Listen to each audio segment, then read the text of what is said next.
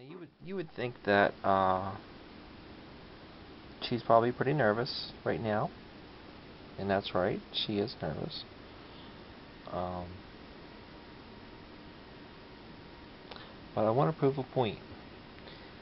After just one day of domestication and being over a month away from the house, do you think that she's mostly wild? Right? Right. Now watch this. See my finger? You wanna bite me? Huh? Do you wanna bite me? Do you wanna bite me? Come. You sure you don't wanna bite me? Yeah, she doesn't wanna bite me. She doesn't wanna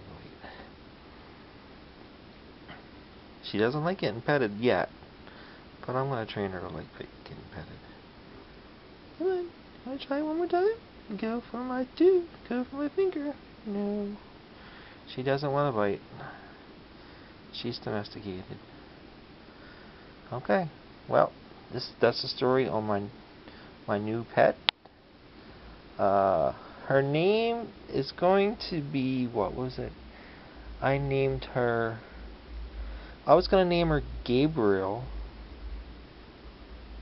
Okay, no, Gabriel was gonna be the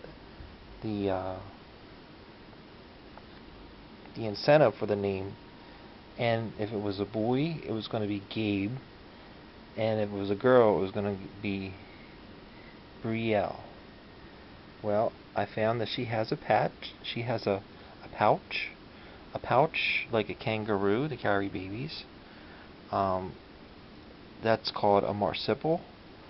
And a marsupial is an animal that has a pouch, like a kangaroo. Possums are the only North American animal that has a pouch. So, and only the females have a pouch, not the males. So, since she does have a pouch, that's how I can tell she's a female. So, her name is Brielle. Brielle. Okay. Well, Brielle, I'm going to cut this video. You want to say anything? You want to say anything? This on my camera? Yeah.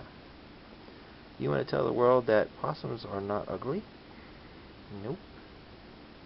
Possums are cute. They are the cutest thing that you can come in contact with. Let's see that tail. Come on. I know, you're all comfortable. Let me see. Let's see the tail. Look at that tail. Looks like a rat tail. Scary, huh?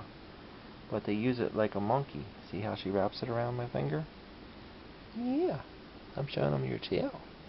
Is that okay? Hey, why don't we show them your feet? Yeah, your feet are awesome. Come on, I'll pick you up. Come on, just for that.